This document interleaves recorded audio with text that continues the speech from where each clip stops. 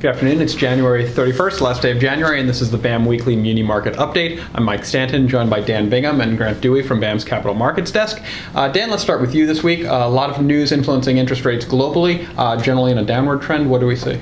Sure. So this week we saw the much anticipated Fed leaving rates as anticipated at the 150 to 175 rate.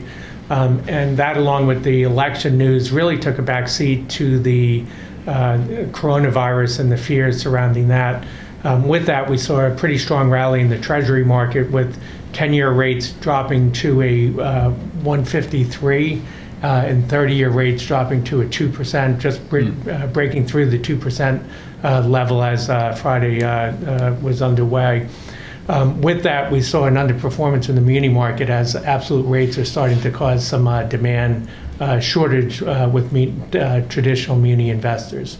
Well, we're still seeing a lot of cash inflows into munis. Lipper reported earlier this week, I think it was $1.85 billion of inflows. I think that's the 56th consecutive week of inflows to muni mutual funds. We also had the Bond Buyer National Outlook Conference, where those cash flows were highlighted as the real drivers behind the technical widening of spreads between treasuries and munis in the market. So that's still a strong story for muni issuers. Yeah, I mean, it sure is. We had at the end of beginning of the fourth quarter, actually, ratios were cheap. They rallied all throughout the fourth quarter. Now we're getting like a little bit of a kind of a mid-range back, which is healthy for the market. So turning over to the new issue market, what did we see come to market last week? So I think we came in right around $7 billion for this week, which is what everyone was expected. Next week is supposed to be slightly higher, I think $7.4 billion. And we had a good week business-wise. We did, the headline deal was this Penn Hills, Pennsylvania School District deal, $100 million.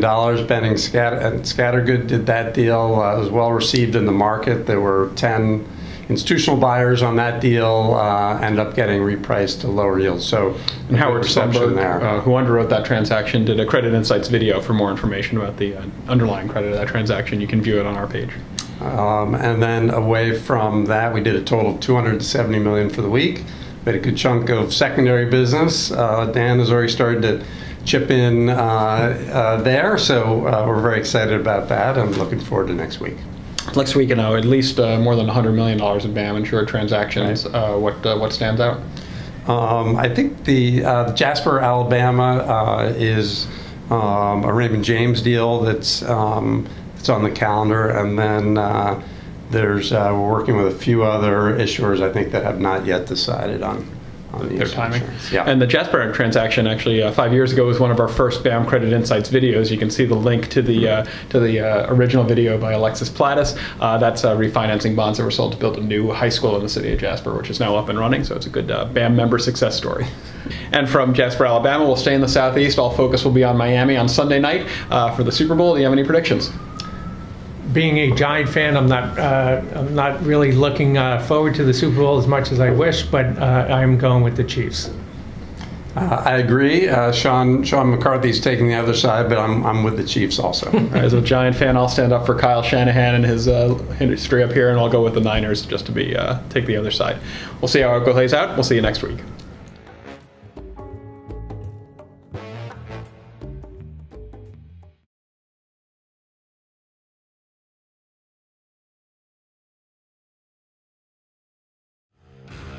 Will you get paid if an earthquake puts your municipal bond investment on shaky ground? Yes. AA guaranteed. Is your municipal bond investment safe even if the next recession reduces public revenues? Yes. AA guaranteed. BAM Municipal Bond Insurance protects against everything from natural disaster and recession to fraud or cyber attack. BAM.